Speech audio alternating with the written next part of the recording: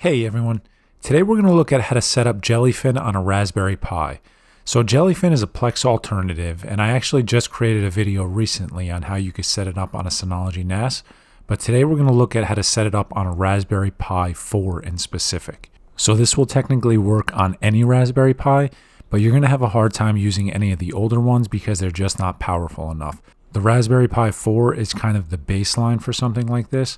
And then if there's ever any other Raspberry Pis that are released, I'm sure they'll run it even better. So this tutorial in specific is for people who don't have a device that's running 24/7 like a NAS or a PC or a server or anything like that. The Raspberry Pi is so low powered, it's very easy to set this up and it works well enough that you can actually use it. So this is really for people, like I said, that don't have anything else running. If you do have something running, the chances are very high that it's more powerful than the Raspberry Pi, and for that reason you're probably better off installing Jellyfin on that device because you're not really going to be able to do much hardware transcoding, if any. I know that some people were able to get it working and it kind of worked, but you don't want to do that on a Raspberry Pi. If you need to set up any hardware transcoding, you need to do it on a more capable device. So with that said, I'm making the assumption that the majority of people that will be implementing this are going to be implementing it by having their Raspberry Pi run with an external hard drive attached to it with their media. Now, technically, Jellyfin will work by connecting to a network share. You can mount that network share, but I'm not going to go through that because if you have a NAS device or a different device running that's hosting your media files, you're probably better off installing Jellyfin there. So the very specific use case that we're going to be looking at today is installing Jellyfin on a Raspberry Pi with an external hard drive attached to it so that you can stream media inside and outside of your network if you'd like. So real quick, I have written instructions in the description that will guide you through this entire process as well if you'd like to follow along there. So since we're going to be attaching an external hard drive with our media files, what we're going to do is we're going to create a directory where our media files are mounted. So we're going to do that, and then what we're going to have to do is we're going to have to find the UUID of that external hard drive. And the reason for this is because we need that external hard drive to mount every single time we boot this Raspberry Pi. So as soon as you do that, what you'll be able to do is you'll be able to go into the fstab file, and you can add a new line to that document with the UUID, the mount location, and then the drive type. So I'm using NTFS, but if you're using ext4 or something else, you'll have to put that there.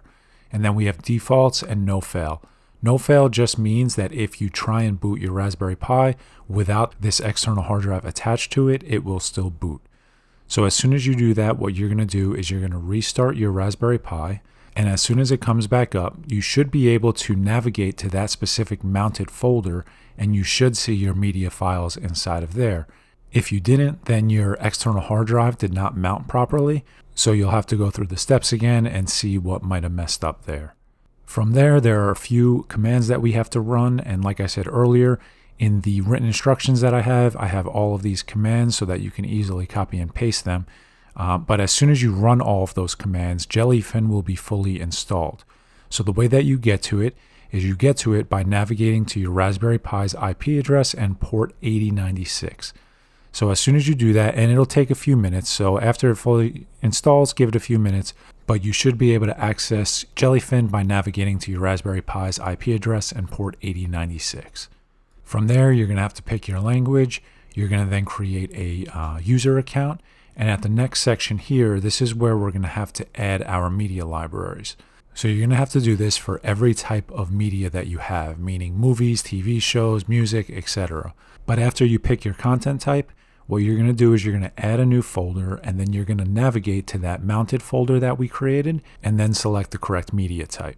Like I said, do that for all of your media types, and then you're going to move on and you're going to set your metadata settings, and then it's going to ask you to configure your remote access.